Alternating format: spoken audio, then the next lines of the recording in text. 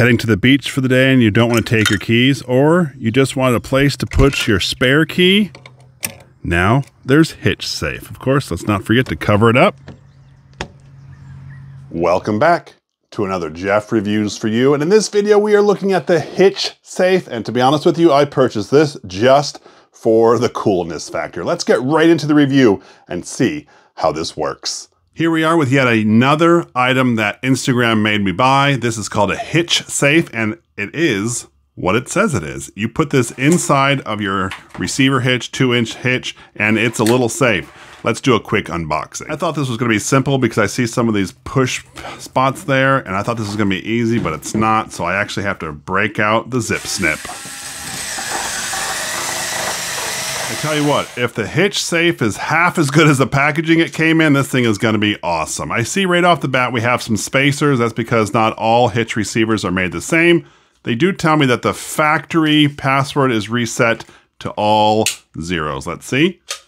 Cool, it opened up.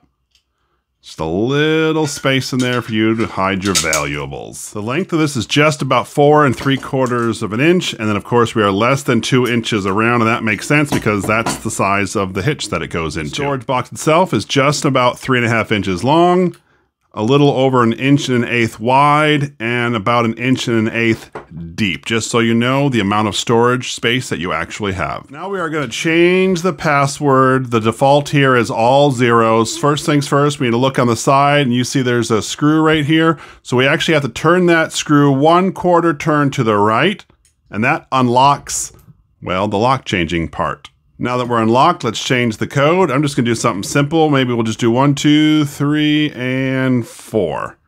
And since we're done there, we take our screw and turn it right back to where it was, and we have officially changed the passcode. The directions tell you before you use this again, after you change the lock, make sure it works. So you push down the open and these retract in on both sides. If not, well, it'll be more difficult to get it open.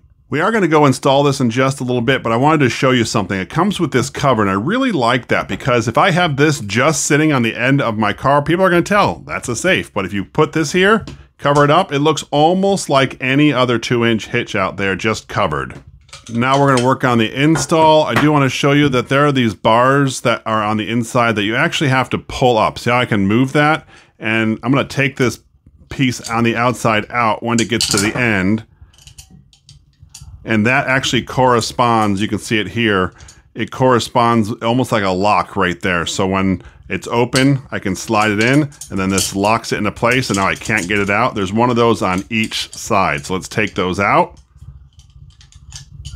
And this is how we actually install it onto our car. As I told you before, these are spacers because not every 2-inch receiver is the same, and so they want you to be able to get the best fit that you can for your vehicle. So you can use some of these, you might use none of these, you might use all of them.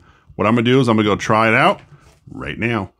I do think it's convenient that they labeled it, try to make this as foolproof as possible. It's time to install this into our hitch receiver. They do say this fits most, and I've read some comments that there are some hitches that it just doesn't go into. Mine happens to fit. The only problem I see is that's where the lock will line up, so I'll need at least that much of the spacers to put in. So let me work on that right now, and then I'll hook up the locks themselves.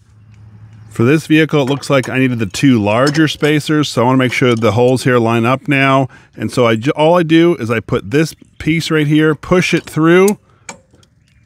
Once I get it through, I'm supposed to be able to lock it in. Oop, it didn't lock in. Let's see what happened. Oh, there it goes. It had to go all the way in. So now it should be locked in, and that is stuck in there. So I'll do the same thing to the other side. Pull the bar all the way forward, put our connector piece in, push it, slide the bar all the way in, and that locks us in place. As I'm looking at this, I'm probably going to fit in one more spacer in there just so it's nice and tight. Once you have this set in and locked in, you no longer have access to those pins to remove it.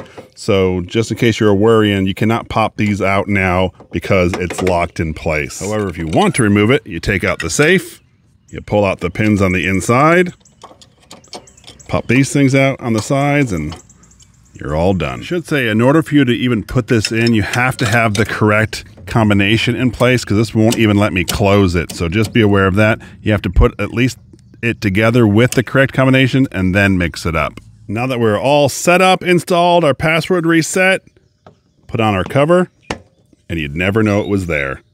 So, tell me, what do you think of the Hitch Safe? Is this something you would consider for your vehicle? Let me know down in the comment section below. I would love to hear from you. So it just rained a little bit ago, and I noticed that the trailer hitch here, or the Hitch Safe, didn't have a chance to get really wet. The rest of the car did. So what I'm gonna do now is I'm just spraying this off with a hose for a few minutes. We'll open it up to see if any water got inside. Now for the moment of truth, let's take this off. You know, it looks relatively dry still, some water on the top, but that could have just come from there. I already had this unlocked, so open it up. I don't have any water on the inside. Although I wouldn't trust it to be 100% completely watertight, it actually did a really good job. In this video, we took a look at the Hitch Safe, something that I got drawn into because of Instagram. And when I looked it up, I almost didn't purchase it because of the price. It was nearly $70. But the coolness factor in my brain outweighed the sense of reason, and I clicked buy. And that's what we have, $70 safe for your hitch. I thought the ease of install was absolutely amazing. A matter of minutes and this thing was up and running, and that is very convenient. In my opinion, the company absolutely maximized the amount of space you can fit into a 2-inch trailer hitch receiver, and the material they use is really, really high quality. I've dropped it a few times, and although there are some scratches here and there, there's really no dents or dings. After I purchased this, I did some research, and this product has been out for over 10 years. And I'm like, how did I never see this before? Now Instagram shows it to me. There was one review that I saw, and it's from the lock picking lawyer, and he tore this thing apart. In fact, he was able to pick it open in like 10 seconds with just a metal shim. In all fairness though, he can almost look at a lock and it opens, so there's that as well. I wouldn't really store anything of tremendous value or even use it for long-term storage, but absolutely short-term, the day of storage, I think this thing is pretty convenient. Plus, having that rubber stopper or that cover on it, man, that just hides it altogether. I do like how the company tried to help out their customers, and even though they say it does not fit all, they tried to give you different things where it would fit yours, and the different receivers that I tried on, it did fit. Although I did read about some that they might have to modify it or it didn't fit at all. Anyway, that was my full review of the Hitch Safe. If this is something that interests you, I will leave a link down in the description. This is Jeff with Jeff Reviews for You. As always, thanks for stopping by, and I hope you have a great day.